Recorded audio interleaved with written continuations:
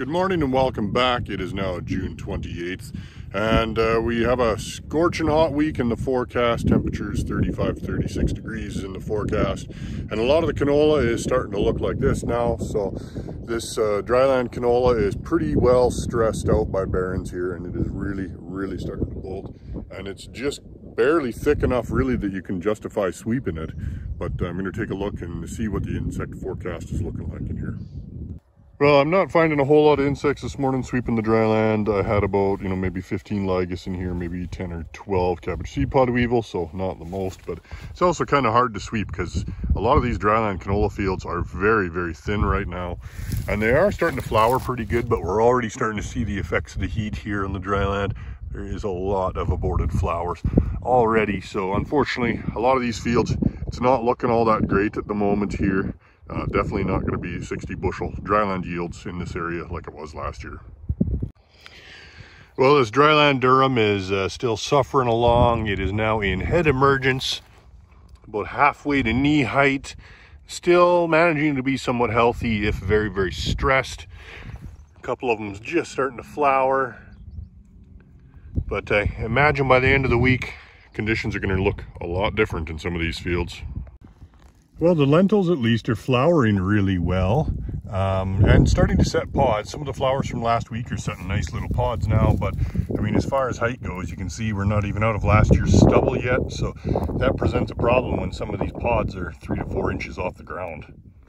Well, sweeping this canola here, I'm finding quite a few blister beetles. That's these big black guys here. You don't want to handle them with your bare hands if you can avoid it. They can spit up an acid that can give you a blister, hence the name. See quite a few on flowers here and there, and these guys feed on flowers, on canola, as well as a few other plants. If concentrations get pretty high, they can be worth spraying, but in canola like this, it's kind of hard to justify an application right now. Irrigated crops at least are looking pretty good. This barley is in head emergence and doing pretty well. There's not a whole lot of disease. There's a little bit here and there, but not like I've seen in some previous years. A little bit of net blotch and some scald here and there. Overall, not too terribly much to be worried about. Well, the irrigated winter wheat is looking really good. We are pretty much finished flowering in here. And as far as disease goes, there's still a little bit of powdery mildew in here and there, but not nearly as bad as it was before we sprayed at head emergence.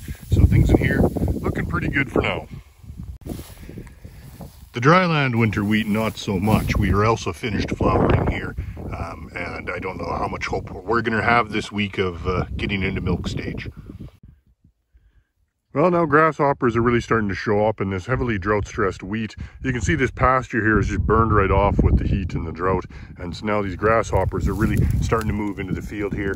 So you can see feeding damage on a lot of these lower leaves, and really there's not enough here for the grasshoppers to eat, so they're going to move pretty rapidly through the field.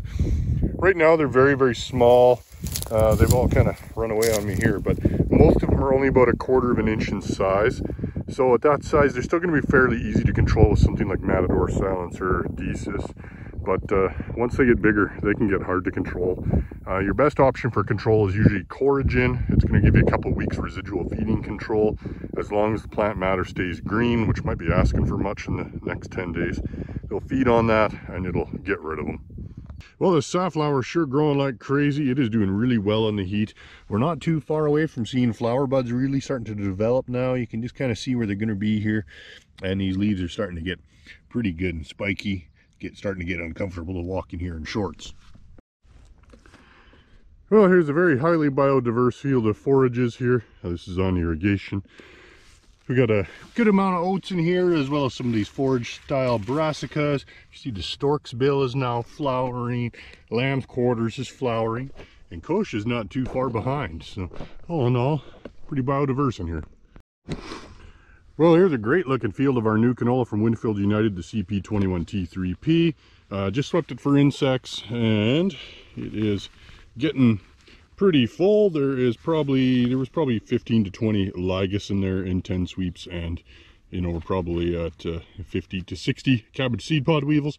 So we're definitely at threshold for spraying, and a good timing for fungicide too in the next couple days here.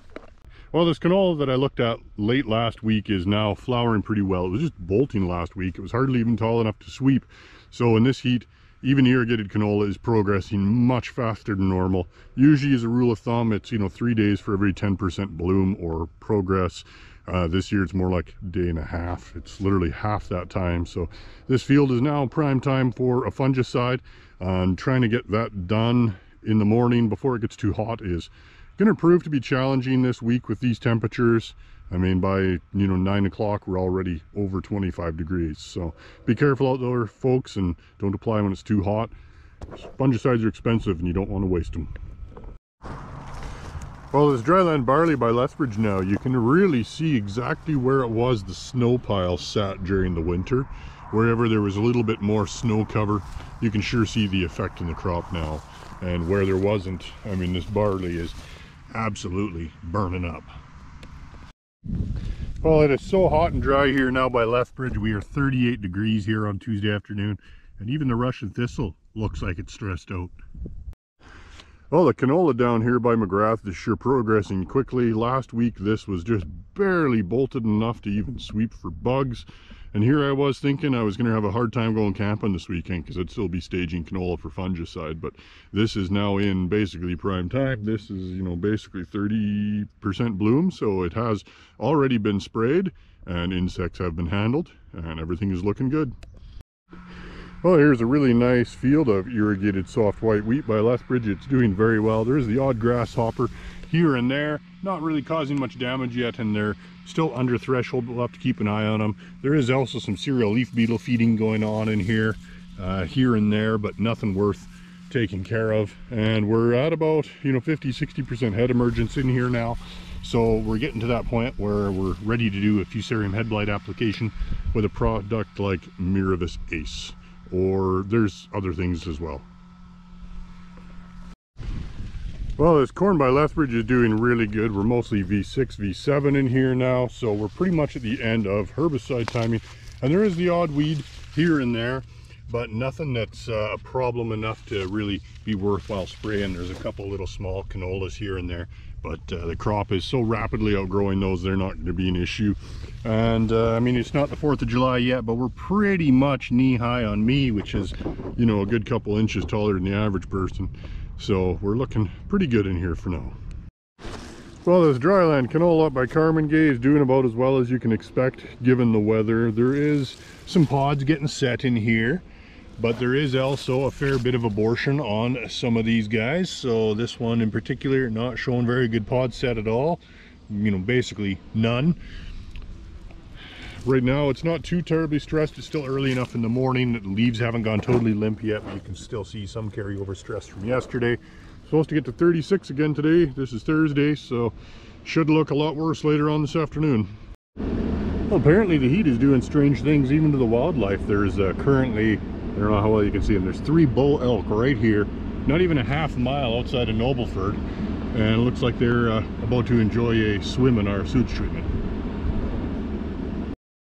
Well, it's amazing how well some of this Dryland barley is still hanging in there. A lot of the bottom leaves are completely burned right off. The heads are just starting to emerge from the boot. There is still a chance for these heads to fill, especially if we do get some of the thunderstorms that are being predicted for the weekend. So I'm going to try to go camping this weekend for at least one night. So if it's going to thunderstorm, it's going to be then.